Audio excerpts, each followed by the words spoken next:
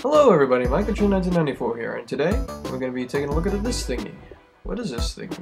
I believe it's an 8-bit, although I'm not sure exactly how to determine 8-bit. I mean, how much bit the thing is. Anyway, it's a digital counter, and I built it myself with the help of my friend O-U-S-N-K is how you spell it. He didn't actually help me build it, he just explained to me like how these machine things work, and then I built it on my own. I also added a few tweaks of my own as well. Anyway, let's go have a look at it, shall we? Okay, so what we do is we flip this on, and that whole thing sends electricity, and look, out came a number 1. Now it's not doing anything because the counter is not turned on. Let's turn it on, and oh look, it's counting. What this is really good for is like if you have like a spleef arena, you can make it count to 3 and have it say go, or you know, something like that, or you can have it count. I made a mistake, I put too many units in, that's why it's repeating 0 right now. But yeah, let's turn this off. Now, to explain how this thing actually works. What is happening is that this thing is called a clock, and it sends rapid pulses of electricity throughout the entire system. It has 2 outputs, one over here and one over here. And if we were to stop this from sending electricity, what this does is, you see, it sends this whole thing into a circle. Now this thing is like a computer. It's, I believe it's 8-bit, though like I said before, I'm not exactly sure how to determine what bit it is, although I believe it's 8-bit based on how many units, I'm not sure. Anyway, the glass represents 0, and every other block represents a 1.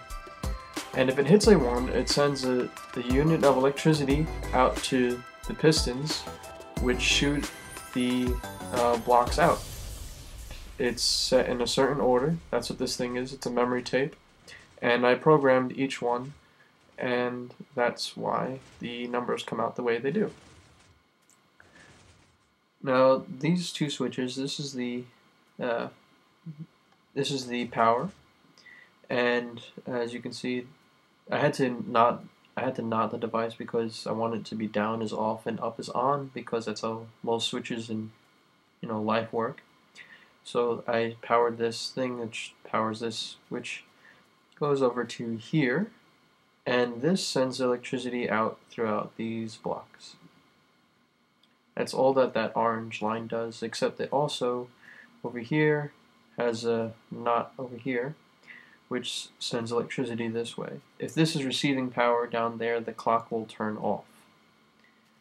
What this is the counter, and if this is flipped on, when flipped up, that will stop the electricity from going over there, which stops that from turning off. The reason why this device isn't doing anything right now is because the whole machine is off, and that power, see the orange line sends power this way, meaning that it will turn this off. But if I were to leave this down and turn this on, it would be counting because it's still sending power to that device. But if I were to turn this off, it would stop the power from going over to the knot, which, if this is receiving power, it will turn off these 2 redstones. But because it's not receiving power, it's turning on those 2 redstone, which is distributing power throughout the entire device. Alright, and that's how this whole thingy works. Well, thanks for watching. I hope you liked the video, and if you would like a tutorial, I will make one as soon as I get 250 subscribers. I'm currently at 234. Or until this video gets 30 likes.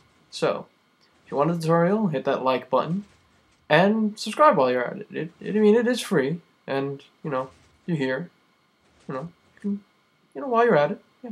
So anyway, I hope you like that, and I will see you next time. Bye.